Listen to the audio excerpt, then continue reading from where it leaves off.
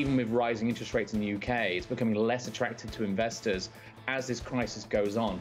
And therefore, I think we break through parity in cable before Christmas, probably by the end of November. We need to get inflation under control. And until that happens, we're going to see, I think, a lot of volatility in the marketplace in all directions. We expect to raise interest rates further over the next several meetings to dampen demand and guard against the risk of a persistent upward shift in inflation expectations. This is Bloomberg Surveillance, Early Edition with Francine Lacqua. Well, good morning, everyone, and welcome to Bloomberg Surveillance Early Edition. I'm Francine Lacqua here in London. Here's what's coming up on today's program. Parity play with the pound under siege. Traders increase bets that sterling will fall below $1. Market respite. Will Treasury yields stabilize after spiking yesterday? The yuan slides as Goldman turns more bearish on stocks. Plus, the long unwinding road. Christine Lagarde says the ECB will only think about shrinking its balance sheet once rates are normalized. Now, let's check in on the markets. This is the picture across the board. Again, global markets remained on edge, but we're seeing quite a lot of dip buying. The European stock 600 gaining some 1.2%. The FTSE gaining 0.6%. This is the story, of course, of the week, 108.01. Although I have been told that in Leicester Square, of all places, if you're a tourist today, you actually get less than $1. So watch out if you're a tourist in London, your exchange rate or your bureau de change. The UK 10-year yield 4.088. It's also overall about markets across the board, really bracing for a heightened risk of global recession. So there's quite a lot of positioning underway. Now, the Bank of England and UK Treasury have failed in a joint bid to calm financial markets. And while the pound has actually rebounded slightly this morning, speculators are still increasing bets that sterling will slide below $1. This comes after a day that saw the pound drop to a record low against the dollar and gilt yields soar. We have a crisis in the bond market and a crisis in the currency market. An emerging market style crisis. A crisis of confidence. The UK lacks credibility in markets. You can't solve this crisis of confidence overnight. It's pretty clear that the BOE needs to step in. They will determine which way it goes. The Bank of England will have to do more. The Bank of England needs to hike interest rates by 200 or 300 basis points. You need to be careful how you manage it. If they don't raise rates this week, if the Bank of England doesn't come out in a very hawkish way, sterling will probably take another hit. It's pretty clear that the markets are looking for parity. I think we break through parity in cable before Christmas, probably by the end of November. Right now, there aren't really clear valuation thresholds per se to point to. So we are looking at parity as the next big level. Well, to talk about the UK, we're joined by Lord Jim O'Neill, former Goldman Sachs Asset Management Chairman and ex-UK Government Minister, and Hannah Smith, Vice President of State Street's ETF business. So thank you both for joining us. Jim, let's start off with you. When you look at yesterday's, of course, well, you came out with all of the market moves and what you were saying. It was very clear that you called the budget naive. You certainly didn't mince your words. How do they regroup and reposition today? I don't know. If you look at the attempted soothing words from the bank and Treasury overnight, it might be linked to why there's a bit of a calmer mood right now as we speak. But frankly, having had the experiences I've had since the very early 80s when I started in finance, the idea that each key player of the two players, Treasury and the bank, can sit around and do nothing till November about the impression they've created is for the birds. Once markets home in on a problematical issue, it doesn't disappear unless there's a change in the issue that's got them concerned, with the exception as if the perception of the concern turns out to be completely ill-founded. But so, Jim, go on. Sorry. I mean, given all of this, is the BOE right to snub calls basically for emergency action? Well, it's a natural human. At the end of the day, all these people are human beings. So, particularly given the very murky politics of it suddenly about the bank's independence, I can imagine the last thing Andrew Bailey wants is to have to call an emergency meeting and have the government or some right-wing Tory members banging on about Bank of England independence. So he's probably praying that he can get away with it. But if you look at the history of emergency bank moves. That's what they often think, and it's events, dear boy, as it's said, that force policymakers to do things they don't want to do. But the idea that the bank can wait till when the World Cup starts before they raise rates on the back of this madness seems to me to be completely insane. So how much do you think that it's the government reversing or fine-tuning, i.e. abandoning some of the things they said, or is it that the BOE really has to step in? And if they step in, by how much? I mean, I think there's two slightly different issues. I remember talking to you about this a number of times this year. The Bank of England has been one of the guilty participants of general central bank groupthink about how long QE should go on for. And the problem is short rates are grudgingly being raised by the bank, and they probably should have gone 75 last week. It's interesting that 3 members voted for that. And so they need to catch up anyhow. And now the problem is with this staggeringly, let's call it, to be polite, audacious budget, the bank looks even further behind, even though it now risks being intimidated by the government. So I think if they don't do 100 relatively soon, then I think they might end up being forced to do even more at the next meeting. But, you know, as I know, and you've presided over through your own experience, once these things start to develop a bit of market momentum, the policymakers lose control of what it is they have to do compared with what they want to do. And so it's a very fragile situation. And it would help if the Chancellor and the Prime Minister actually came out and gave a coherent framework of what on earth it is they're trying to do. Because this whole idea of trying to raise potential growth from 2 to 2.5 by simply announcing a couple of tax reversals is one of the daftest things I've ever heard in my life. Jim, and I know them both, and I wish them both well. Yeah, let's get back to that. We're getting some breaking news. Nord Stream says that there's a damage to the Russian gas pipeline, which is unprecedented. I don't know whether that's having an impact actually on some of the futures in gas. Certainly it will have an impact on gas flow to Europe, but I don't think it's moving futures that much yet. Let's also get back, Hannah, into the conversation. Hannah, when you look at what Jim was saying, I mean, he's really, look, this was a naive budget, and to him it doesn't make sense. Does it automatically mean that we have sterling under such pressure that it will go below $1? I think that's the key concern at the moment, whether sterling will go under $1, whether it will go past parity. And I think that really triggers the moment at which the BOE would need to intervene. I think at the moment, if sterling is able to stay at the current levels, it's unlikely that we'll see an intervention.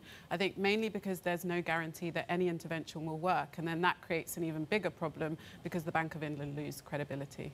So, Jim, again, once you touch that dollar, I don't know whether that's inevitable. And once you touch that, sterling or pound to $1, what happens afterwards? Does it just go ever lower? Obviously there's enormous image and prestige in the parity issue, but it's not really, when it comes to policy, the thing that should determine what the bank does. I mean, their job is to control inflation and inflation expectations. And if you look at what happened on Friday and yesterday together, it is pretty horrific. And the issue arguably this morning is more about the complete risk of a closing down of the UK mortgage market together with the pound. I mean, they're both related. So, yes, obviously, if the pound goes below parity, it's some kind of major psychological thing for the image of UK PLC. But it's equally as relevant as to how quick it drops from 108 to parity, and then how quick it moves after that. I mean, I'm somebody that's spent over 30 years as supposedly a foreign exchange guru. The only thing I would guarantee for you is the pound is not going to stay here. I mean, it's going to be going all over the place. And, I joked with pals of mine yesterday, those of us back from the days of the early 80s and the next decade, this used to be how it was in the norm. So the pound could go anywhere in the next 2 weeks. And if the bank and the government were serious, it's very cheap. The pound could actually end up rebounding quite sharply. It doesn't strike me it's going to necessarily keep going down if they do the right thing. I mean, there are so many questions, and again, the famous Mark Carney words on "we rely on the kindness of strangers." I mean, are the markets right in beginning to doubt the UK's ability to repay its debt? Because that's essentially what we're looking at. Well, you look at the whole thing. I was thinking about it last night, going back to my own basic economics training. You've got a recession or close to it, a current account deficit more than 8% of GDP, a central bank that's being really careful about both not upsetting the government and being worried about rising interest rates on the consumer. And now you have one of the most prolific fiscal expansions you've ever seen. And as I heard somebody else pointing out on the BBC this morning, borrowing costs that are higher than Greece and Italy. You put all those four together, it's hardly inspiring, is it? What does that mean for positioning, Hannah, in the markets right now? Is it right? I mean, there's a bit of dip buying. Will that continue? Yeah, I think so. I think what we're really seeing is, or what we're recommending clients do, is really to stay close to benchmark. I think the unfortunate reality is everywhere is a pain trade at the moment. So if clients are looking to go overweight, cash is king. Cash is kind of where you can get a bit of yield and where we are seeing flows into. So that's kind of the consensus at the moment. But is there any part, I mean, if you look at gilts, is there any part of the UK, Hannah, that you know, could be longer term an opportunity given all of the uncertainty? Well, coincidentally, the UK stock market, the FTSE 100, is quite dislocated from UK economics, and it is concentrated with large international companies which generate 80% of their revenues overseas. So a falling pound is beneficial to the FTSE 100. It's also very defensive, and those are sectors, healthcare, consumer staples, which investors are liking at the moment as they're looking for some sort of respite from these choppy markets. So that's an interesting trade.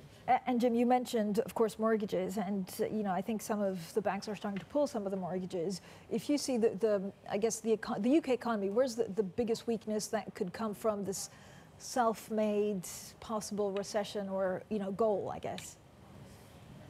Well, I mean, this mortgage thing has potential to have its own set of issues if the policymakers aren't careful here. We do have you know, a market-based approach to how we provide all this stuff to consumers, and if the mortgage market shuts down, then we're going to have a very abrupt closing of the housing market on top of everything else that particularly lower income people have to struggle with. So, you know, somebody, I hope, is trying to get the ear of the PM and the Chancellor to think, listen, yes, we've had a bit of fun with our intellectual concepts here, but we really need to be rethinking or following through carefully as to what it is we are really after.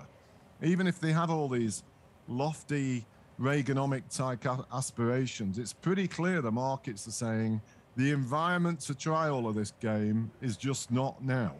And I hope they're giving some serious thought to some of the things that they said on Friday. So, Jim, an actual reversal, how would you advise, if you were in charge right now, if you were in government, what would you do practically? I mean, I think given the sort of intellectual zest in which they're saying what they're saying, I doubt answering that will be taken seriously. But I'd be in the camp that they should rethink the immediacy of some of these fiscal steps, the tax cuts in particular. You know, it's quite obvious that people in higher income areas that would primarily benefit from them were not mentally, you know, desperately needing these things to happen to get them more excited about whatever business it is they do. And it's sort of politically dangerous as well in that regard, because they're essentially saying we're abandoning the red wall seats indirectly, right. And so they might have problems from their own backbenchers too. And so I really don't get a lot of the kinetic logic of it, both market-wise and, for that matter, political stability-wise.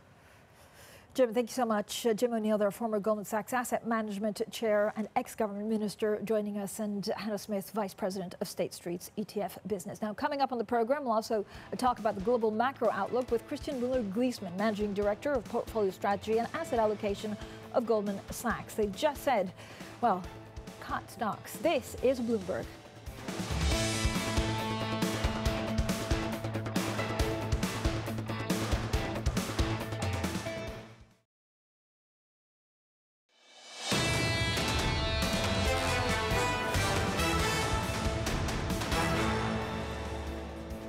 Economics, finance, politics. This is Bloomberg Surveillance Early Edition. I'm Francine Lacqua here in London. Now, Goldman is downgrading global stocks and warns a hard landing is now inevitable, while flagging rising real yields as a major headwind. The bank now sees at least a 40% chance of a global recession. We're now joined by Christian Muller-Gleesman, Managing Director for Portfolio Strategy and Asset Allocation at Goldman Sachs. Christian, thank you so much for joining us. I mean, there's a huge change in the markets, and it's a mood that's shifting. But actually, if we had known, or I don't know whether there's something new or whether we just mispriced, what kind of pain we'd see to get from the inflation we have now to where we need to be. Yeah, I think the direction of travel, I think we all knew. We had very high inflation. We have central bank tightening, fighting that inflation. But I think we're getting now to levels of real yields. I think most people didn't expect we would get there. I mean, we're at 150 basis points on the TIPS yield in the US. So I think that kind of shows you that the regime shift we've had on inflation is much more protracted, much deeper, and has second round effects. So you have now the UK fiscal risk premium building. I think that's something a lot of people didn't have on the agenda, and it further pushes up bond yields. But so if you look at the UK, how difficult is it to see, what's because of rising dollar, which is a worldwide problem for many currencies, and really a self-inflicted goal because of the mini budget, which investors are struggling to understand the reasons. I mean, they were trying to be so radical that they kind of threw everything at it. Yeah, I mean, I think we know that year to date, the dollar and rising real yields in the US were the key driver, and that essentially was a big headwind for pretty much every asset. For bonds, for equities, 60-40 portfolios had a big drawdown. In the last few weeks, you got a new level here where I think the UK real yields have pushed up really sharply without any incremental central bank tightening news. And this is more related to the UK. You can also see how the pound has declined relative to euro. So I think that's a rate shock, which is more UK specific, not related to the dollar. So would you actually also, going back to the big call from Goldman, on stocks, we just sell them across the board?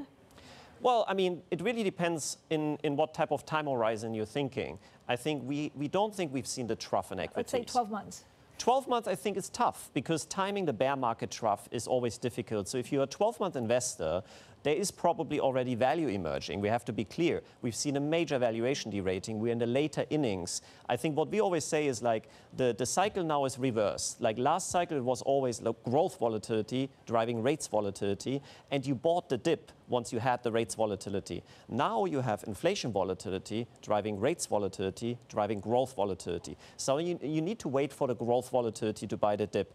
And we're starting to see that. Earnings revisions in the US have turned negative. We're starting to see now the growth narrative really breaking, like recession probabilities are picking up within the market. So that tells us we're getting closer to those final innings. So if you're a 12-month investor, there will be opportunities to probably add risk in the next few months. What does that mean for the 60-40 portfolio? Well, I think, we've been saying that the risk of a large drawdown this year is very high because you have this combination of relatively weak and declining growth with rising inflation, strong inflation, central bank fighting, rising real yields. The good news is now valuations for both equities and for bonds have reset. So you're suddenly getting 150 basis points real yield in the US. You also have valuations, especially outside of the US, having derated a lot. So it's a better outlook for the long run for 60-40. But in the near term, they're still very risky because equity drawdown risk is high, and the bond market won't buffer that much. So, Chris, if you look at Treasury yields, do they automatically go to 5%? And again, could we have foreseen that? I think in hindsight, I think the magnitudes, as I mentioned, have been quite difficult to forecast because the inflationary surprises certainly had this element of autocorrelation, this element of clustering that has surprised a lot of people. The actual direction of travel we've been all focused on. But I think how much yields have moved up, especially real yields at this point, I think that was very tough to see. And I think this is what's making us so uncomfortable because 150 basis points we haven't seen for a very long time. That changes the narrative from Tina, there is no alternative to Tara. There are reasonable alternatives. You can go to credit to get your nominal yield with relatively little risk. You can go to the TIPS market to get your real yield with relatively little risk. So your incentive to own equities is lower. That means higher cost of capital across the board, which can drive deleveraging in the economy. What happens to dollars? So, we talk about the need for a new Plaza Accord. I feel like I've been saying it for the last 15 years at various points that nothing ever came to fruition. But will we get some kind of coordinated central bank action, non-US? I don't know. I mean, right now we don't really expect that. I mean, the dollar strength is quite remarkable in terms of liquidity withdrawal, in terms of like how it also weighs on financial conditions for a lot of places in the world. And it's a huge kind of weight on risk appetite. So my sense is the strong dollar, we all know, is starting to be a bit unhealthy. But at the same time, it also not just reflects US policy, it reflects the weakness of the rest of the world. And we would definitely hope that the latter part will get better in the coming month. And that should mean that the dollar kind of naturally weakens a bit. But in the near term, you definitely really struggle to be bearish the dollar. But is there a ceiling? I mean, I've never, you know, for last, there's always a ceiling. And I feel like this time it's really hard to find. No, I agree. I think you're breaking ceilings currently. You're breaking ceilings on real yields. You're breaking ceilings on the dollar, as you said. So it feels like very difficult. FX in particular, while you have fair value models, we know that they have the least predictive power in terms of compared to other valuations and other asset classes. So it does feel very, very difficult to kind of just say that's the upper bound where we will see intervention or where we will see a clear kind of ceiling.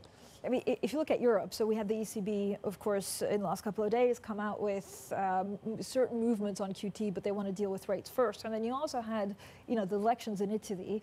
And the markets kind of took it in their stride. They're pretty placid. But what are the risks that you would see in Europe right now? Yeah, I mean, this is the next kind of event we are waiting for. We now have a new Italian government, and our economists have always said that the actual result is not that uncertain. The polls were actually quite good. Yeah. It's more kind of the policy setup coming out of that, and there's a key concern if they go above the 4%, which kind of raises the concerns on debt sustainability and the policy backdrop in the euro area, if there's some type of, you know, tit for tat kind of situation in European politics. So you're not buying BTPs?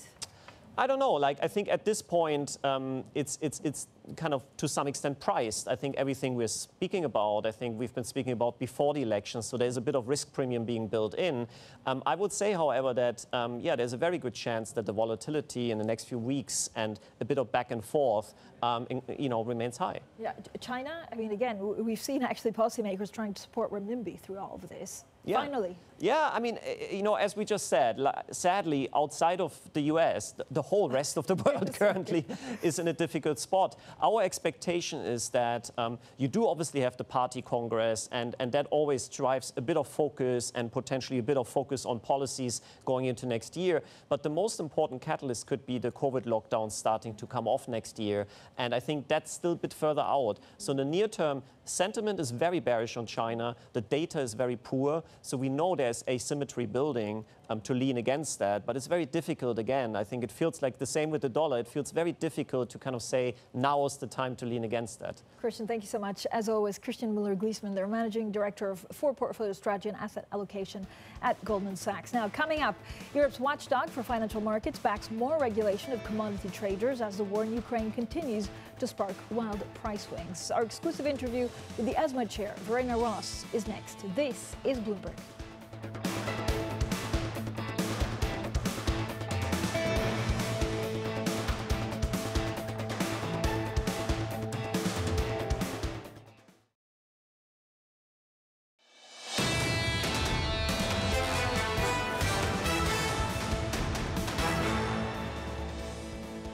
Parity play with the pound under siege. Traders increase bets that sterling will actually fall below $1.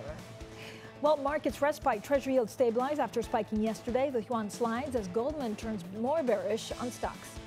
Plus, the long unwinding road, while Christine Lagarde says the ECB will only think about shrinking its balance sheet once rates are normalized. Well, good morning, everyone, and welcome to Bloomberg Surveillance Early Edition. I'm Francine Lacqua here in London. Now, Europe's top financial markets watchdog has suggested greater regulation for commodity trading houses and energy derivatives markets. That, along with trading halts as a fallout from Russia's invasion of Ukraine, continues to spark wild price swings. Well, we're delighted to be joined for an exclusive conversation now by the ESMA chair, Verena Ross. Thank you so much for joining us. So first of all, how long would these new price halts actually be in place? Thanks very much. Good morning. We have actually seen very significant price rises in volatile markets, as you have said, particularly in gas and electricity. And that is driven by the underlying geopolitical situation, and that is playing into the energy derivatives markets. We at ESMA, but also very importantly, the national competent authorities are focusing on monitoring the markets very closely and making sure that they function orderly, because they're an important part of the pricing mechanism and price discovery. But what we've seen is in this extreme volatility period that actually very few of the existing trading halls have been triggered. And so we have suggested to introduce something that will provide measures to ensure that there's pauses in trading for market players to properly reflect on the information in these stressful times.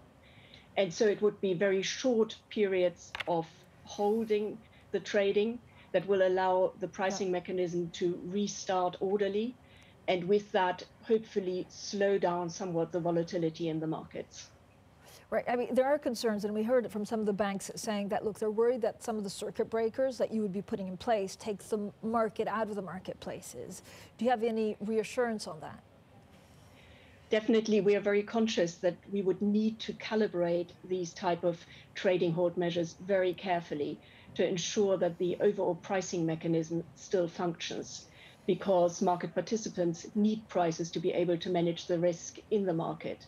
So we are proposing to do this in a very careful way and targeted way, specifically at the energy markets and on a temporary basis, and only really kicking in extreme volatility periods. But that is work we need to do to properly calibrate the trading halts. I mean, there are also, of course, concerns, and I think you mentioned this in your letter, that clearing banks will be able, or will not be able to accept some of the guarantees from other banks when an energy trader needs a margin call. So what kind of leeway are you prepared to do on that? And what are the steps, or how are you thinking about this going forward? So this is really about the central clearing counterparty at the center of the system, which clearly needs to make sure under current legislation to be as sound as possible. And so from that perspective, CCPs can only accept highly liquid collateral with minimal credit and market risk to cover the exposures to its clearing members. These requirements are there to ensure financial stability of the CCP, but also of the system as a whole. And CCPs can accept a range of different collaterals from its clearing members. And we have had calls, particularly, as you rightly say, to widen the range of collateral to make sure that some of the non-financial companies, energy companies in particular, are able to meet margin calls maybe a bit more easily than they have in the latest period. We believe we need to look at... Yep. No, sorry, go ahead. Sorry. We believe we need to look at this very carefully to ensure that we're not transferring risks from the energy markets into the financial markets. But one of the areas we're looking at is uncollateralized commercial bank guarantees. So what would that mean? It would basically mean that banks can extend uncollateralized guarantees, and then those guarantees would be acceptable in the CCP. But we believe that should only be possible under very strict conditions on a temporary measure, making sure there's proper concentration limits and proper ability of the CCP to realize these guarantees if it comes to that. So this needs to be, again, very carefully calibrated to ensure that we're not creating risks for financial stability. So could you also, though, loosen some of the large exposure limits? So the banking regulation obviously has its own prudential measures to ensure that banks properly manage their risks, including large exposures. And that would be something that we need to cooperate on very closely with the banking regulators and supervisors as well, to ensure that in creating potentially more flexibility in the collateral that would be acceptable, we are not creating a risks either for the banks or for the CCP in question. Could you just maybe, if we take a step back, overall what you're saying is some of the biggest commodity trading companies, should really be under the same scrutiny as investment firms. Is this because their role has changed, or how do you see their weighting in the current markets? So this is something which we don't believe is an immediate measure that needs to be taken, but something to be more considered in the medium term, where non-financial companies that currently trade and provide services on commodity derivatives markets are not authorized as investment firms. They are exempted from the current requirements. And in some way, that is reasonable because it is an auxiliary activity to their main function as an energy company. But the question is, these companies, and particularly some of the big ones, are not just purely hedging their business requirements. No. They're clearly becoming an ever bigger player in these markets. And if that is the case, is there a rationale to think about, should they, based on the nature of their business, also start being regulated as financial companies would be, as investment firms would be? But Verena, I mean, there were a lot of concerns, certainly in February, March, that we'd have a huge margin call that actually some of the commodity traders wouldn't be able to match. Are those concerns now, put to one side? Does it give us, an idea of strength, or could it still happen if the situation with Russia gets much worse? Obviously, the underlying question is what will happen in the energy markets, depending on further actions by Russia or in the gas and electricity markets. The question of liquidity for the non-financial companies that are part in this market remains. Some countries have extended specific guarantee schemes or backing from the government, but it is clear that some of these companies still find it difficult to find the liquidity to meet margin calls if we see significant increase in volatility. And that's why we're looking at the two measures that I talked about. On the one hand, trading holds or some measures to smoothen volatility, and the other one on whether we can extend collateral beyond what is currently doable. Verena Haas, thank you so much for joining us, the chair there of the European Securities and Markets Authority, with a very important conversation. Now, let's also get to your Bloomberg Business Flash. Here's Leanne Gerrans. Hi, Leanne. Hi, Francine. Christine Lagarde said the ECB will consider shrinking its balance sheet only once it has completed the normalization of interest rates. The central bank president told lawmakers in Brussels that for now, raising borrowing costs is the most appropriate and effective tool to combat record inflation. Deal terms seen by Bloomberg show Volkswagen is likely to price the Porsche IPO at the top end of an initial range. It is a sign of how much demand there is for the share sale. At the top end, the sports car maker would be valued at almost $73 billion. VW is expected to set the IPO price tomorrow, with Porsche shares to begin trading on Thursday. Negotiations between the Biden administration and TikTok over an agreement that would let the app keep operating in the US are said to have stalled. Sources say the sticking point is concern that Chinese ownership poses a national security threat. We are told an agreement would allow the platform to continue operating in the US with additional restrictions on how much data from American users is stored. BMW expects global deliveries of its fully electric vehicles to jump more than 70% next year, the 400,000 as demand remains strong. CFO Nicholas Peter says the company aims to make another big leap in sales of purely electric vehicles in 2023. He also says worldwide sales this year will be slightly lower than last due to losses in the first half. And that's your Bloomberg Business Flash. Francine. Leanne, thank you so much. Now, coming up, the BOE quashes speculation about an emergency move as traders bet sterling will reach parity with the dollar. Well, David Folkerts-Landau, chief economist at Deutsche Bank, joins us next. This is Bloomberg.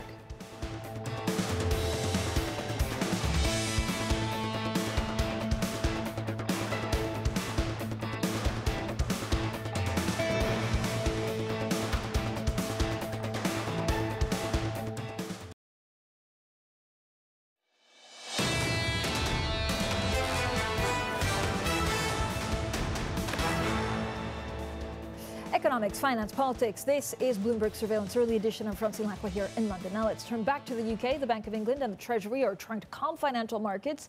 The pound rebounding slightly this morning. Speculators still increasing bets that sterling will slide below $1. Well, joining us now is David Folkerts-Landau, chief economist at Deutsche Bank. David, you've been way out front on actually what you think pound will do and where the Bank of England has gotten wrong. What's the prescription for them today? Well, the Bank of England has been late in raising rates and in too small amounts. So if one is to point one's finger at an institution that perhaps could have performed better is the Bank of England. This is ultimately a funding crisis, and it's kicked off by an abrupt fiscal program, necessary, but somewhat abrupt, and real rates are negative, yet the gilts have to be sold abroad, and investors want real rates to be positive, so you have it. So how far behind do you think the Bank of England is? Where should we be right now in terms of interest rates? Oh, probably as much as between 200 and 300 basis points. I think we should, and we will get there. Can we make up for lost time? Probably not, but to wait till November 3rd would be a little risky. I wouldn't do anything right now because that just creates a sensation of crisis, and I think that's not a good idea. But we would have to think in terms of base rates being between 7 and 8%, 7.5%, thereabouts, to stabilize the ability to sell debt. But so, David, you think this was basically, a mistake from the Chancellor and a mistake from the Bank of England, almost right from the very start? And a mistake is a hard word. This is a question of judgment. I believe that a course correction in the government was necessary. I think that Johnson didn't have conviction. This is a government with convictions, and I applaud that. I think that's tremendous. I think the basic measures are correct. I think tax reduction is the right way to go, as is deregulation. Question is whether it was the right time, and the question is whether the Bank of England was ready for it. So those are the issues. But ultimately, no way around it. Debt needs to be sold at positive real rates, and to get there, you have to raise rates. So how will we work through this? Does sterling touch $1 and below before we see adjustment from the Bank of England? No, I don't believe so. I think that sterling will be at 115 before it will be at go below parity. This is what we've seen so far has been an aberration, justifiably. But when you think in terms of CDS spreads for gilts being higher than any other country in the Eurozone except for Italy and Spain, and this is a country that hasn't defaulted on its debt since Edward I in 1200, so almost 1,000 years ago, that's just completely wrong. So from that point of view, I think this will work out okay for sterling over the medium term. Do you think the Bank of England governor has to go? No, I do not. I do not. I think Bailey is very good at the helm. He's a good man, and not at all. This is a judgment call, and the market reacted quicker and faster than most of us had expected. Yeah. And now we have to sort our way through that. But I think it has to be done with confidence and not with haste. And as said, rates have to go up significantly. So where are we? Where do you expect rates to be? Real rates to be at the end of the year? Real rates need to be above 1.5%, in line with the U.S. You cannot be significantly below that. It might even be as high as 2%, and it's going to be costly. Higher real interest rates is going to hurt homeowners, mortgage holders, and so it'll be a costly venture. That, together with significantly high energy prices, we're thinking in terms of a recession that will be deep and long. It's the price we have to pay for financial stability and for getting on the right track. How deep and how long? I would say I would think it for 3 to 4 quarters, and 1.5%, 2% down significantly. Are there? I mean, what are the unintended consequences of actually raising rates? I guess so quickly. If what you're saying is true, we do it by the end of the year. Well, in the UK, rate increases feed very quickly into the housing sector because mortgages are tied to the base rate, and so that's going to be very painful. And there may have to be some social help, some payments to offset that for the less advantaged homeowners. And I think that's feasible and doable. That won't cost all that much. But do you see a collapse almost of the housing market in the UK in this kind of scenario? No, I don't think so. A collapse, I think, in terms of 30, 40, 50% down in house prices, I don't think we're going to get there at all. So no. But I think unemployment will go up significantly, and it will be a painful recession. It's a painful thing. But I do not believe that there is a way around this. And the longer we deny that, the longer it's going to be. I was going to ask you what happens if actually the Bank of England doesn't follow through with the hikes that you think are needed by December. Well, there are these two views. One of them is that you can kind of do it slowly and sort of see what happens and tap your way through it. And I believe that's a very costly way. It just extends it, and it doesn't create the credibility you need for bondholders to come along with you. The other way is to do it quickly, upfront, take the pain, and get on with it. And I believe from that point of view, hopefully then the fiscal measures will kick in, and the deregulatory measures will kick in as well. I mean, ultimately, it's an old story that if you want to do fiscal restructuring, fiscal reform, you need to have a certain amount of funding, a certain amount of financing to finance that. And as I said, that has to come in because the UK is running a large current account deficit. So foreigners have to be willing to hold your debt. David, thank you so much. As always, David Folkerts-Landau, their chief economist at Deutsche Bank, very clear in his thoughts and always punchy. Coming up, first monetary policy normalization, then we talk QT at the ECB. That's what Francine Lacqua had to say yesterday. We'll have plenty more on that with David Folkerts-Landau. This is Bloomberg.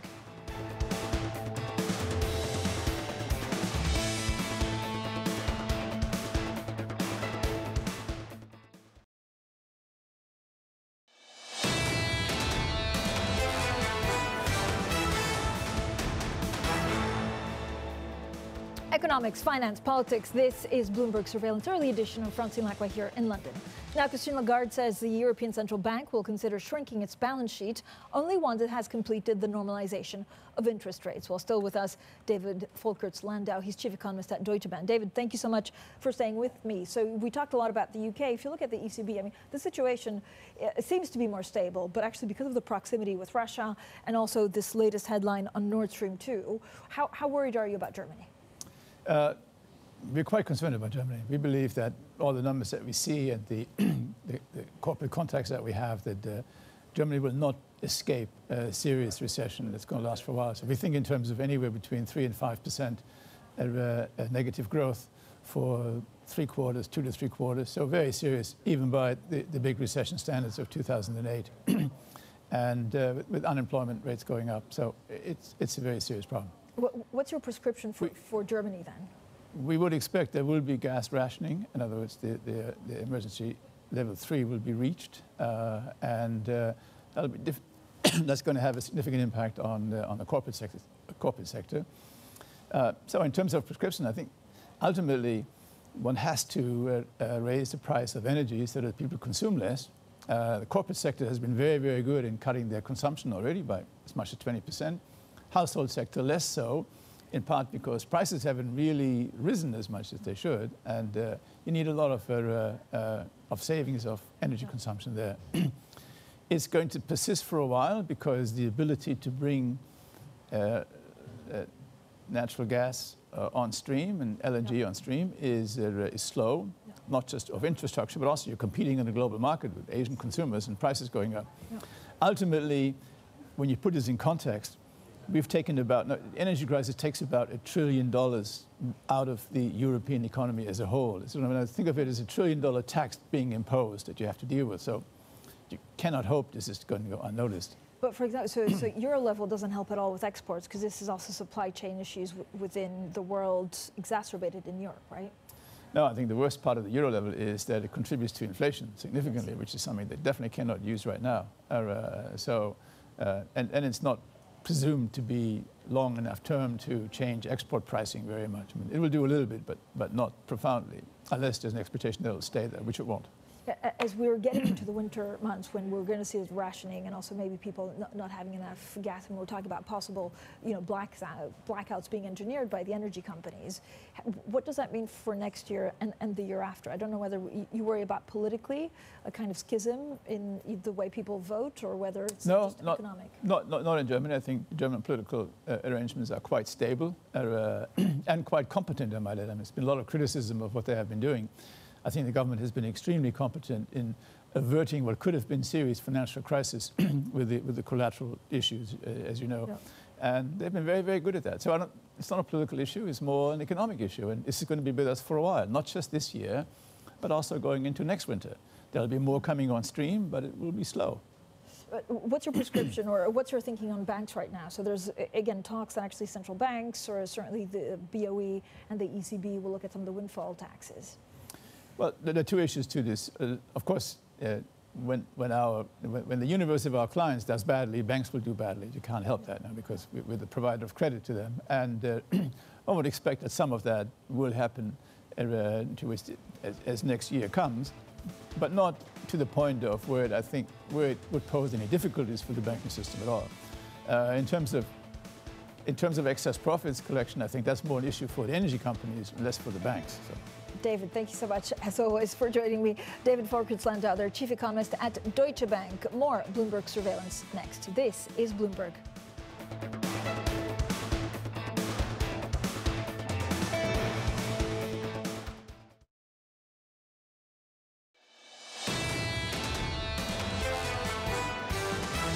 I do think we're not a million miles from the bottom, but we will get a lot of volatility. I find it hard to label this a panic. The moves are extreme, but they're explainable. Right now is be defensive and look for the opportunity to add back to risk. We're very underweight equities. But in the equities we do have, we're emphasizing earnings consistency, margin consistency, profitability. This is Bloomberg Surveillance, Early Edition, with Anna Edwards, Matt Miller, and Kailey Leinz. It's 10 a.m. in London, 5 a.m. in New York, and 5 p.m. in Hong Kong. Our top stories today. Turning bearish on stocks, Goldman Sachs and BlackRock are urging investors to stay away from equities in the short term because the risks of recession have not, they say, been priced in.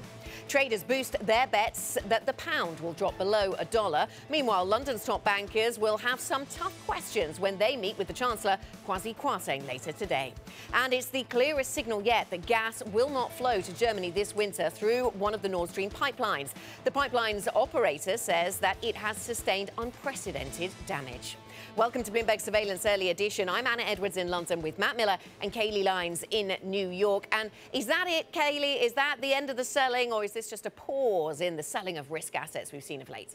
Well, that's an excellent question, Anna. I'm not sure that any of us really know the answer to it. Time will tell. But I will say you definitely didn't see that big selling pressure present in Asia overnight, where it was a modest up day for equities overall. The MSCI Asia Pacific Index rising by just about 1/3 of 1%. But of course, a lot of the action hasn't just been concentrated in risk assets, but in the bond and foreign exchange market. In the bond market, of course, we saw massive moves in gilts yesterday. Same with U.S. Treasuries. And you saw some follow through to that in the Asian session. In New Zealand, for example, the 10-year yield rising about 10 basis points to 4.285%. And that pressure putting upward pressure on yields in Japan as well. The 20-year JGB yield is now at its highest since 2015, rising 3 basis points on the day to 1.037%. That is why the Bank of Japan conducted an unannounced or an unplanned bond buying program. They are trying to maintain that yield curve control and, of course, that 25 basis point cap on the 10-year JGB yield. All that said, even though Japan is still stimulating and keeping policy easy, you do actually see a stronger Japanese yen on the day, but a lot is stronger against the U.S. dollar today. Right now, dollar yen trading at 144.36, Matt. Yeah, the dollar down in general, and that's really giving a lift to the risk rally that we're seeing here. Futures up more than 1% on the S&P after the big drops that we've seen over the past, really the 10-day drop that we've seen. U.S. 10-year yield coming down again after it went over 390, right now at 382, 383, and the Bloomberg U.S. dollar index is at 1348 right now. These are still incredibly high levels compared to what we've seen in recent history, but the drops that we've seen overnight are what's leading to the boost in futures, the boost in other risk assets like crude. You can see NYMEX, for example, at 77.90 a barrel, so still under 80, but at least coming up 1.5%. I didn't include Bitcoin on here, Anna, but it is also up like 5% over 20,000. So basically risk assets ready to rally today in what may be seen as kind of a dead cat bounce.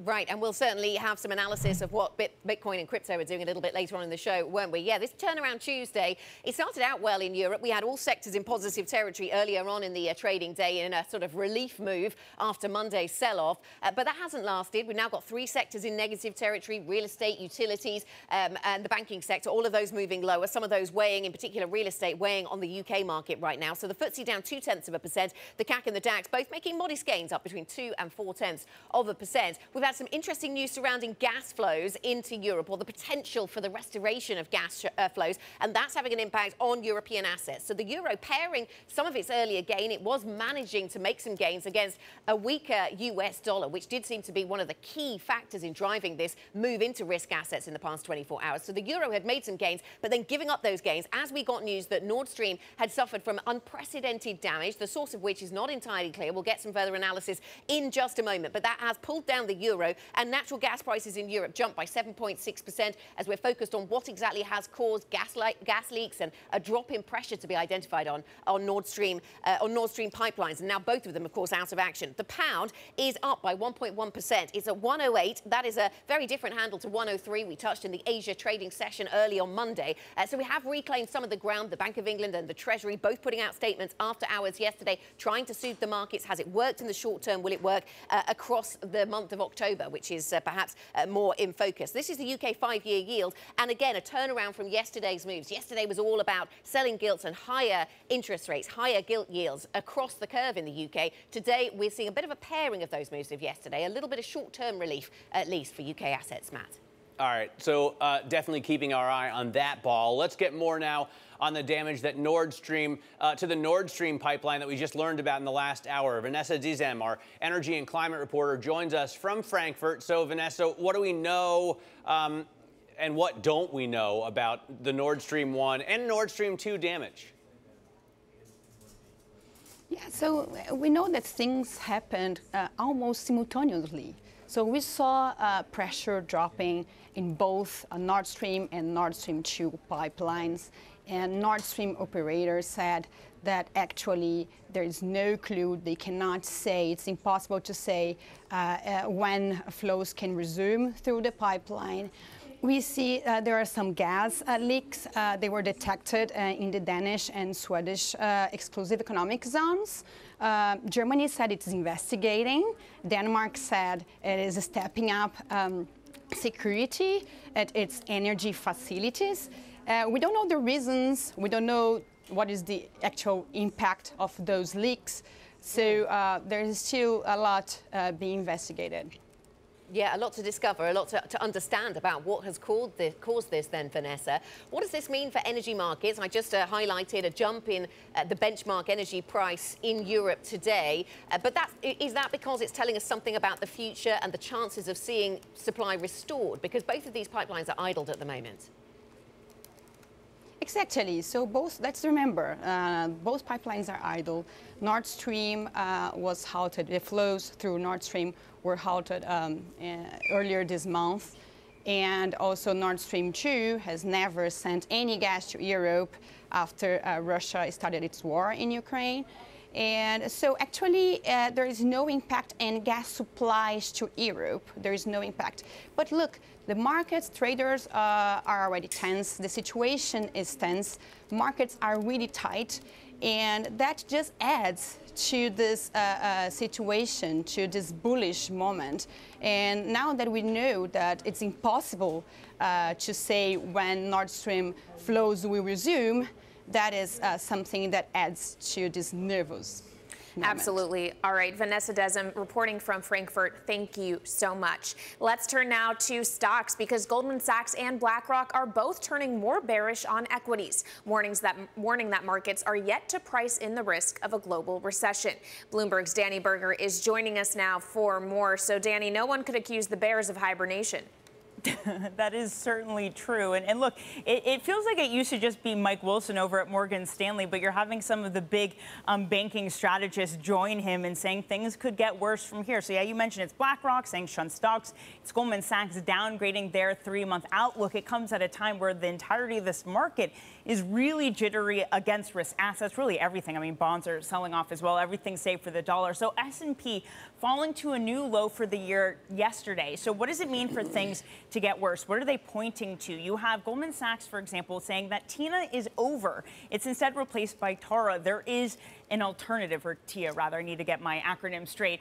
He points to the fact, Christian Muller-Glissman, that we have yields rising, real yields are going higher. This is bad for risk assets, but also it means that you can get yields yields elsewhere. For our radio listening audience, I have a chart of the equity risk premium, so forward earnings yield versus 10-year yield on the S&P versus Treasuries, and we're getting closer to 1-to-1. It doesn't look, this Fed model isn't necessarily ringing out that stock valuations look good at this point. And I should say it's not just yields, it's not just bonds, it's also cash. Really short maturity instruments and cash-like instruments finally are yielding something. It's 2% and more in a lot of cases. And look, that's not a ton, but if you're really worried about this market, park it out in cash. At least that's what lots of folks have been doing. We're seeing money market funds nearing $5 trillion in assets.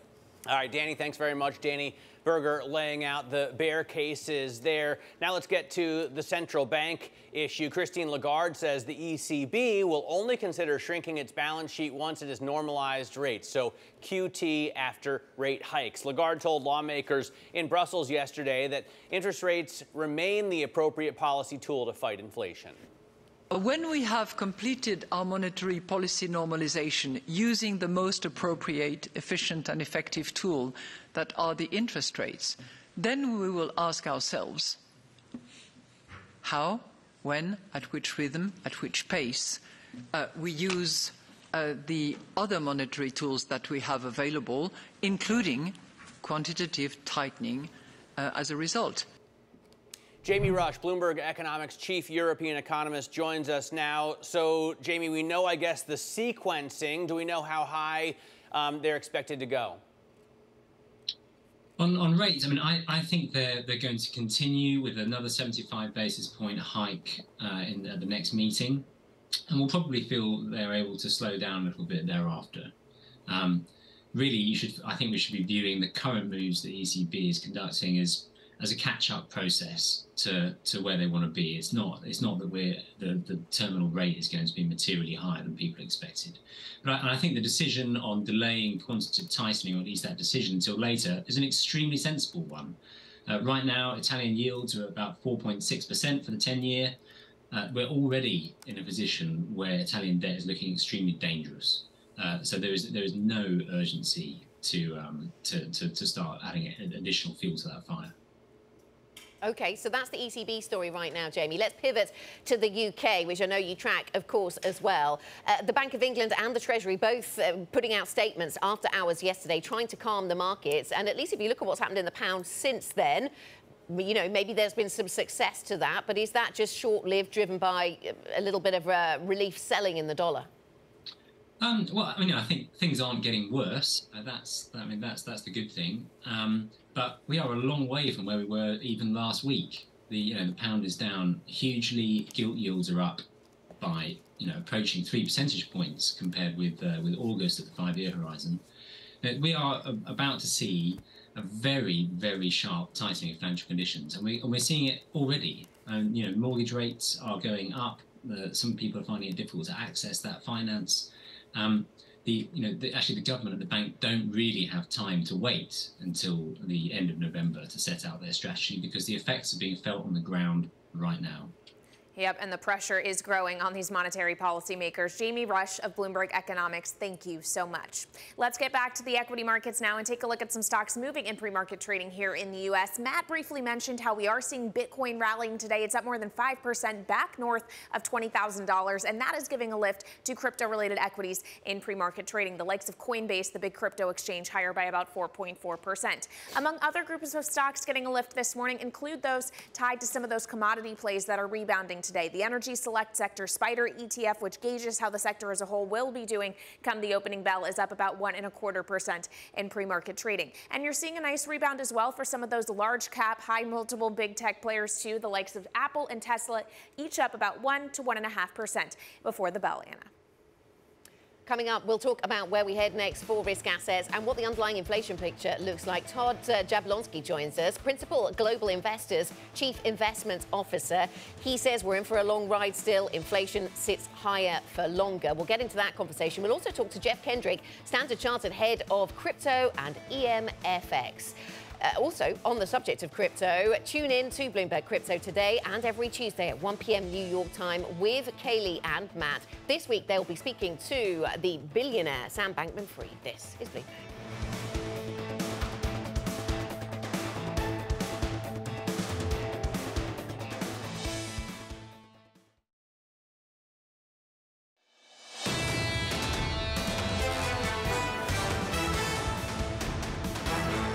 Welcome back to Bloomberg Surveillance. This is the early edition. I'm Matt Miller with Kailey Leinz here in New York. Anna Edwards with us out of London. Now, Bloomberg chart boss and Olympic-level rower Dan Curtis put together a chart for me that goes all the way back to 2011 and shows 10-day drops that have been nearly as serious as the one we just witnessed. Now, there actually in the last decade have only been about 5 drops that match what we've seen. Maybe we could see a big bounce back, as oftentimes they are followed by other bounces. Ksenia Galushko, Bloomberg Equities editor, joins us now to talk about what to expect after this big drop. Ksenia? Yes, Matt. I mean, it's been a really dramatic drop. We've seen a decline of over 10% for the S&P 500 over the past 10 days. And like you correctly said, in the past, when we did see this magnitude of declines, it was followed by a big bounce for the S&P 500. So, for example, remember February, March 2020, during the pandemic lows and the fears of lockdowns, that was followed by one of the biggest rallies in the S&P 500. And this could happen once more this time around, just because we're so oversold at the moment. And Ksenia, when you think about the UK story, the focus has been on the pound, it's been on gilt markets, rightly, because that's where we've seen so much reaction. It's more complicated in the FTSE 100, and actually some of the companies gaining from the weakness in the currency. Maybe the 250, the smaller caps tell a cleaner picture of the UK. Absolutely. So FTSE 100 is actually winning from the weakness in the pound. And since Truss's election, the FTSE 100 has been outperforming just because it has so many exporter companies like oil and mining giants that are actually outperforming with the pound's weakness. For the FTSE 250, the news is not great, and it's been erasing billions in market cap because of the pressure on the pound, because of inflation, because of concerns about recession, and because of the BOE rate hikes that might drive the economy into a contraction. And while we're talking about rate hikes, let's talk about what we're seeing in the bond market and how that influences the equity market. Ksenia, can things really get better for equities if the 10-year real inflation-adjusted yield is 1.5% here in the U.S.? That's why the environment is so challenging for equities right now. Goldman Sachs says in a note today that while over the past 10 years, Tina mentality, there is no alternative to equities, was the dominant one in the market, that is now no longer true. And bonds are starting to look very attractive with these yields so high. So that's why the competition for equities is increasing. The environment is not as smooth for stocks anymore. Bonds are starting to look much more appealing these days. Okay, yes, as Danny was telling us earlier, from Tina to Tara, there are reasonable alternatives, according to that research. Ksenia, thank you very much. Ksenia Galushko joining us there with a look at stocks. And for more market analysis, check out MLIV Go on your Bloomberg terminal. That's where you find the Markets Live blog. This is Bloomberg.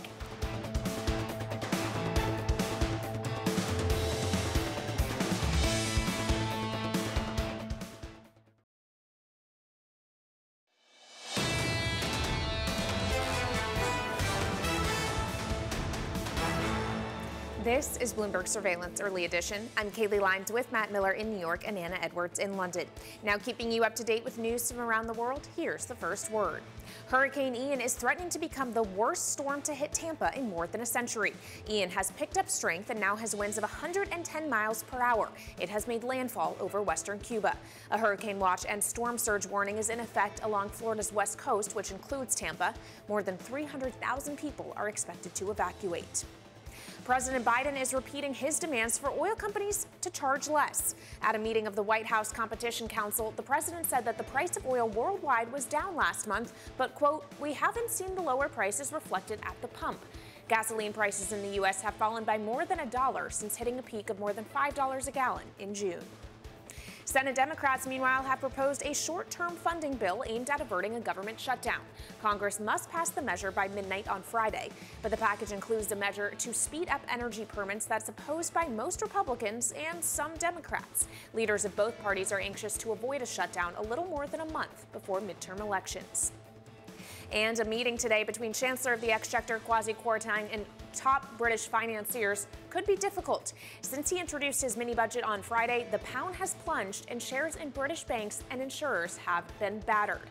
Those attending the meeting will want answers on how Kwarteng can restore investor confidence. And of course, that is something we continue to follow in the markets today. Matt, yes, you are seeing a rebound in the British pound, the cable rate back up to 107.92. The question is, how stable is it really if you have this kind of fiscal policy and a Bank of England that may not make any kind of move until November? Is parity something that could be coming in the near term? Right. And what kind of financing costs are British businesses and, British homeowners facing? And I've already heard reports of Virgin Money, I think, it's canceled its mortgage offers, and a number of others, as many Americans don't know.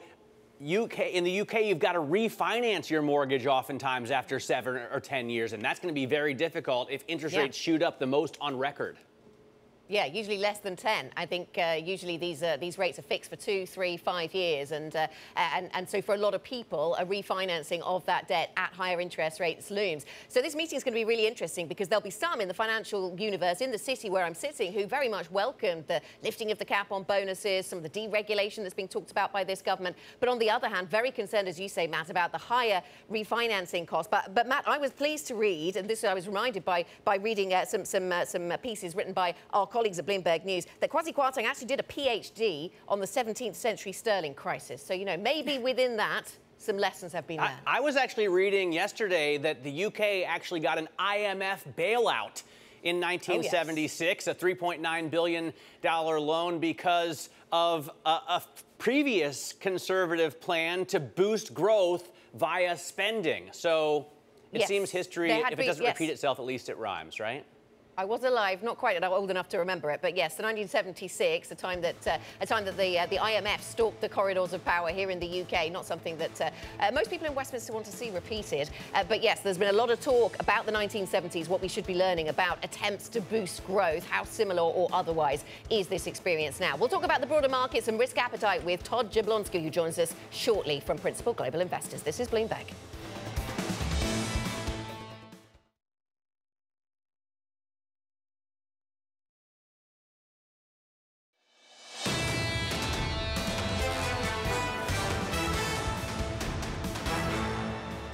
This is Bloomberg Surveillance Early Edition. Here's what you need to know. Turning bearish on stocks, Goldman Sachs and BlackRock are urging investors to stay away from equities in the short term because the risks of recession have not been priced in. Traders boost their bets that the pound will drop below $1. Meanwhile, London's top bankers will have some tough questions when they meet with Chancellor Kwasi Kwarteng later today. And it's the clearest signal yet that gas won't flow to Germany this winter through Nord Stream. The pipeline's operator says that it has sustained unprecedented damage. I'm Anna Edwards in London with Matt Miller and Kailey Leinz in New York. And a bit of a turnaround Tuesday in terms of sentiment, it seems, underway, Matt. Yeah, absolutely. I wouldn't want to be Kwasi Kwarteng today or need gas in Europe. Nonetheless, it looks like we have a risk rally underway. At least here in the U.S., we do see futures gaining right now about 0.75%. They have been higher earlier in the session. So maybe as we get closer and closer to the opening bell in 4 hours. 4 hours, then we'll see that dissipate a little bit. Nonetheless, we see the 10-year yield coming down. It had been deeper before, but we were up to over 390 yesterday. So still a high level, but letting off some pressure. The Bloomberg Dollar Index also letting out a little bit of pressure, coming off a little bit from the all-time high that we saw yesterday. And NYMEX crude gaining along with other risk assets, including Bitcoin, which we're going to talk about later on in the program. Right now, New York crude WTI trading at $77.35 a barrel. Kailey? Well, Matt, we're going to talk about Bitcoin later on, but I'm also going to talk about it right now because with a move upward of about 5% back north of $20,000, that's giving a lift to crypto-related equities in pre-market trading. The likes of Marathon Digital, Riot Blockchain, each up in the ballpark of 5 to 6%. You're seeing a lift for stocks in other areas of the market as well. Matt, you were talking about how we are seeing a bit of a lift in oil and other commodity prices today, and that is having a subsequent effect on some of those materials and commodity-related stocks in early hours. Cleveland Cliffs is up about 1 percentage point, and Halliburton up by about 0.8% before the bell, Anna. Kailey, here in Europe then, we've got a fairly static picture for stocks, but it's a better risk appetite than we saw yesterday, it would seem, and certainly on Friday. So after a couple of days of negativity for risk assets and certainly negativity around the pound and around gilts, this is what we have for European stocks this morning, up by 0.2%. We did have all sectors in positive territory. Now those gains paring back a little bit and the picture looks a little bit more mixed. One of the things that has made the picture a little bit more mixed is what's been developing around Nord Stream.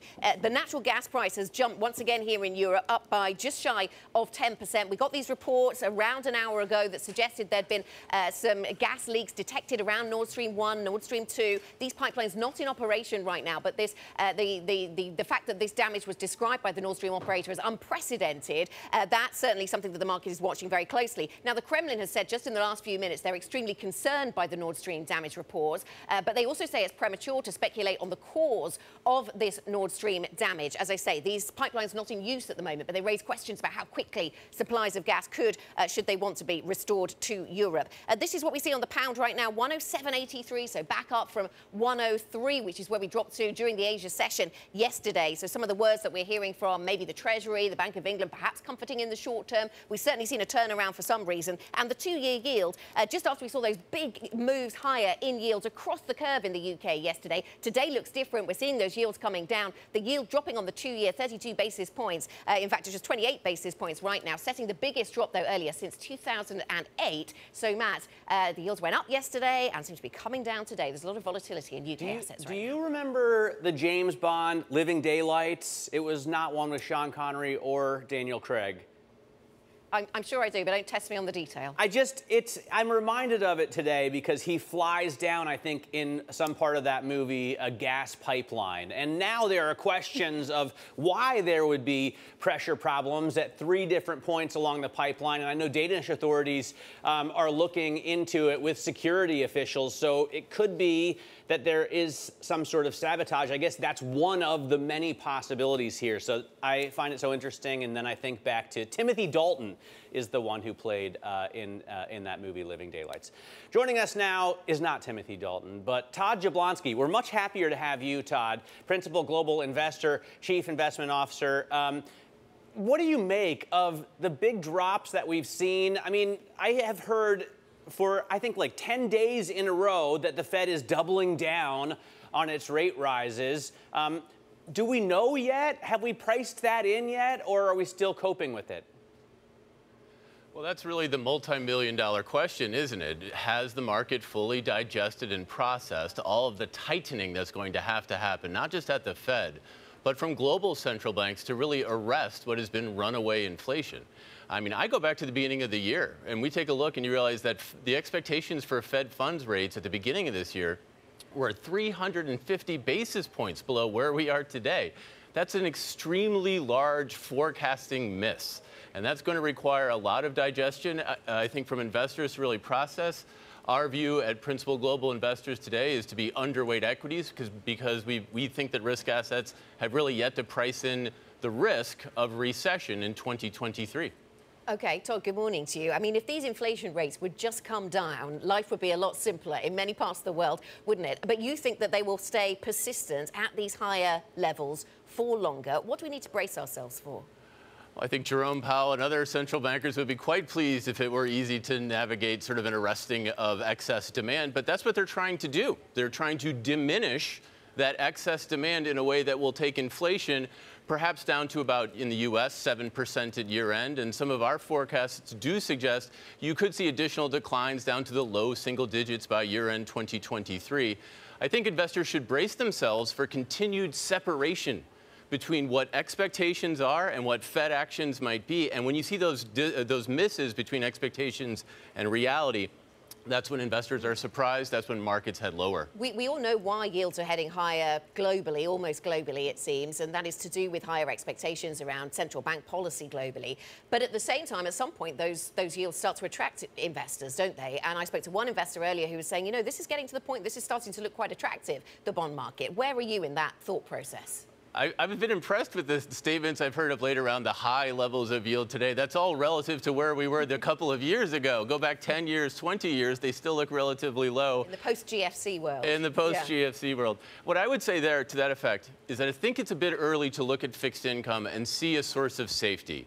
Yes, the rate risk has diminished as we've seen rates already move higher, but the spread risk has remained relatively tame even as earnings expectations have now diminished globally to just a 3% gain for the year.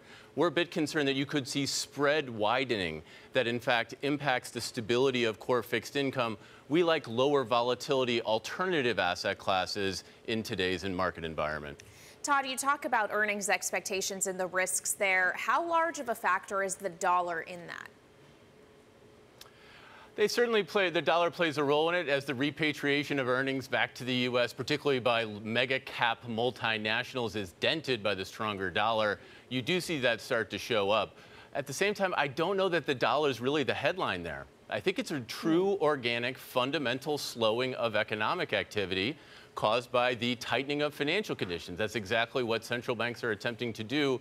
And I'm more worried about that organic slowing than I think I am about currency markets today. So Matt was asking you the question of whether or not we've properly priced in the Fed. Are you essentially saying what we haven't properly priced in is what the earnings picture is going to look like going forward? I think it's a bit of both. To answer Matt's question, I'd say no, investors haven't priced in the full Fed tightening. And to your point, I think they've also perhaps underestimated some of the economic weakness. Putting both of those forces together, it's a reason to go underweight equities, perhaps tactically at the asset allocation level, to go underweight fixed income out of perhaps some concern over spread risk. Really, we think lower volatility, real asset alternatives such as infrastructure, commodities, natural resource stocks, those types of elements we think hold the most appeal tactically as you see demand for diversifying low volatility asset classes. All right, Todd, thanks so much for joining us. Todd Jablonski there of Principal Global Investors talking about what is and isn't priced in after the big slide that we've seen and the big shock that interest rate rises across the globe from central banks have provided to markets. Coming up, Geoff Kendrick joins us, Standard Chartered head of crypto and EMFX. We'll talk about the gains that we've seen in Bitcoin as well. Yesterday, Bitcoin was up even with a rising dollar. Today, the dollar's off, and that's giving Bitcoin even more of a boost. This is Bloomberg.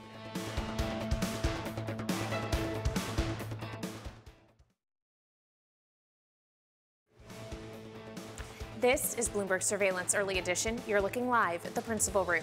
Coming up later today, an interview with former Council of Economic Advisors Chairman Jason Furman. That's at 12 p.m. in New York, 5 p.m. in London. This is Bloomberg.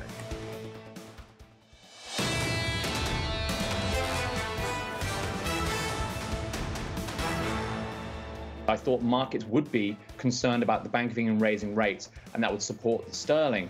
But now we've switched to an emerging market style crisis. Even with rising interest rates in the UK, it's becoming less attractive to investors as this crisis goes on.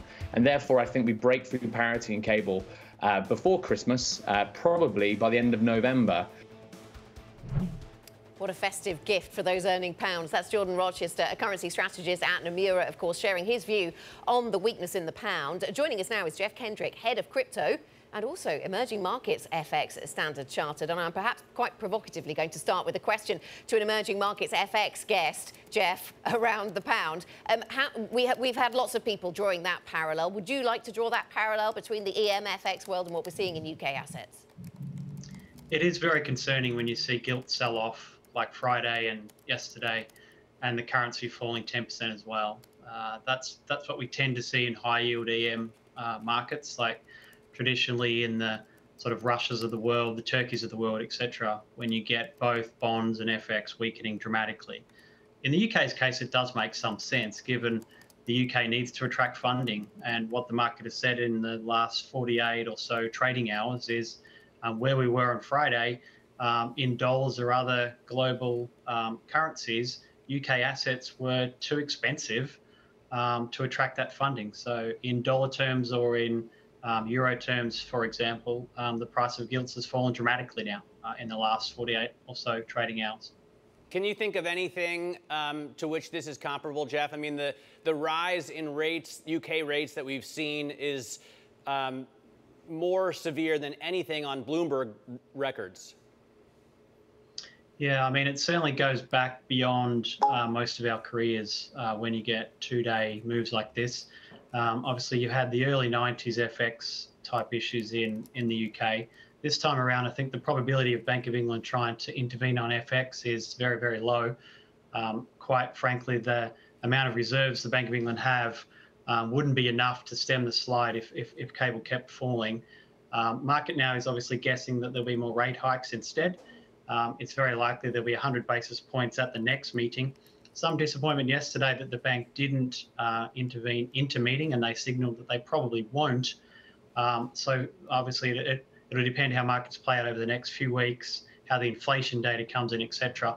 But at least today we're seeing some stability, and that's probably helping global bond markets be a little more stable as well. So we're seeing Treasury yield, for example, a bit lower too. Is it fair to compare this to the 1970s? We were talking earlier about the IMF coming in with, I think, a $3.9 billion loan to, it was a Labor government at the time in 1976, and someone has called in to make sure we're aware of that. But of course, the whole bailout at that time was widely attributed to the 1972 program, conservative program of spend for growth. And this seems to ring a lot of the same bells for me. Can you see similar comparisons? Could Kwasi Kwarteng turn around? One thing that's definitely similar to the 70s and early 80s is that people are again talking about the so-called misery index, which is unemployment plus inflation. We know where inflation is, unemployment rates are low, and unemployment rates need to go higher globally, and probably in the UK quite dramatically so, for the bank to get inflation under control, particularly given what the currency's done in the last couple of days. Yeah. And as a result of that, you're starting to see bond markets invert globally, and in the UK we're seeing that already.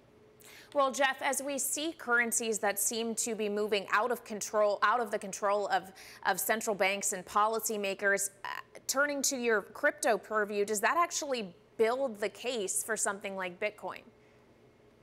I was joking earlier that crypto is becoming the safe haven asset in the UK, given what gilts and sterling are doing. But more seriously, I suspect we have seen the lows in crypto. You could argue that perhaps we've seen most of Fed hike pricing priced in, and therefore the likes of the NASDAQ may have seen the lows as well. You could argue that perhaps you need to have lower earnings expectations given the likelihood of global growth slowdown. But at some point, the Fed will also be beyond its sort of peak pricing, if you like. And we think that's quite soon in terms of US rate markets in particular. And so risk assets probably trade okay. In crypto itself, earlier this year, we had issues like the Terra Luna collapse. That's behind us now. So markets are much cleaner. And we also had at the same time Bitcoin miners bringing coins onto exchange and selling those, partly linked to energy prices, for example, because they needed that cash, and that's stopped as well.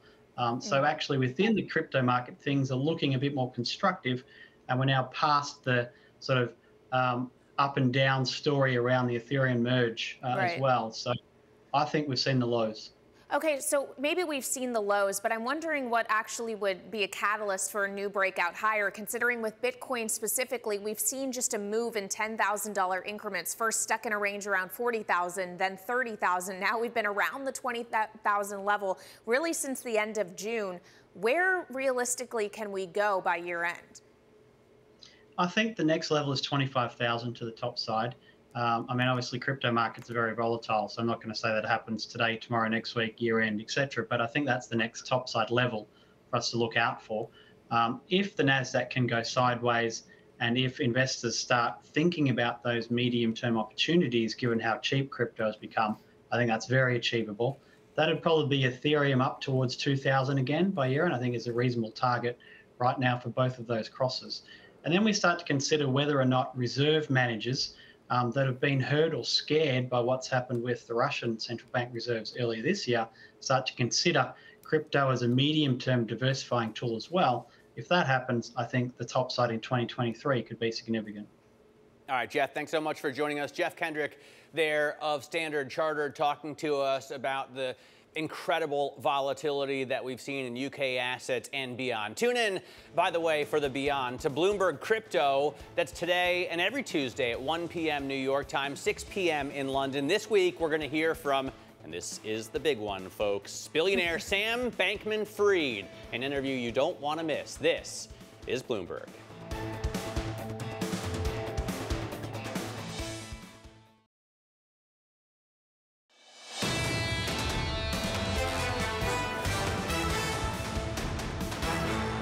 This is Bloomberg Surveillance Early Edition. I'm Matt Miller with Kailey Leinz here in New York and Anna Edwards in London. Now, Volkswagen is likely to price the Porsche IPO at the top end of an initial range, according to deal terms seen by Bloomberg. It's a sign of how much demand there is for the share sale, even amidst these horrendous markets. VW is expected to set the IPO price on Wednesday, tomorrow, with Porsche shares to begin trading the day after on Thursday. Christoph Rauwald, our Frankfurt bureau chief, joins us now for more. So, Christoph, it's not unbelievable that there's so much demand for these shares, right? Because the brand is so strong and the margins are so fat for a car maker, but they're still not Ferrari levels.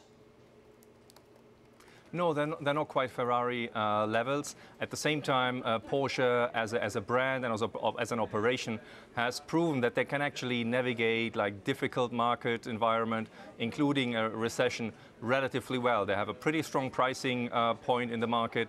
They have a sort of like broad global diversification of their sales. They're pretty big in China. It's the biggest market for them. Pretty big in the US. Third biggest market is Europe. So from a geographical point of view, yeah, there's some balance in the system, so they can navigate usually crisis pretty well.